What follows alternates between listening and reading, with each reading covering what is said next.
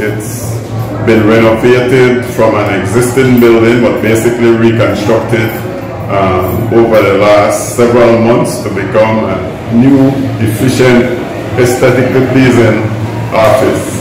Here at this branch, it's 5,500 members. It was 5,520 at the end of February. St. John's Credit Union, countrywide, is about 29,000 members. St. John's has been growing dynamically. The Dangriga branch is one of 4 branches, including the headquarters. We have in Balmupan and on north side Belize City. We are now in the process of building a brand new headquarters building at Butler Bay Boulevard in Belize City.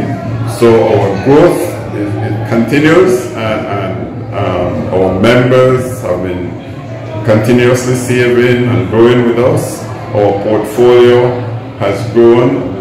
Over the last 12 years, we moved from about $39 million in assets to $100 million plus in assets. So the growth is shown very dynamically in those figures.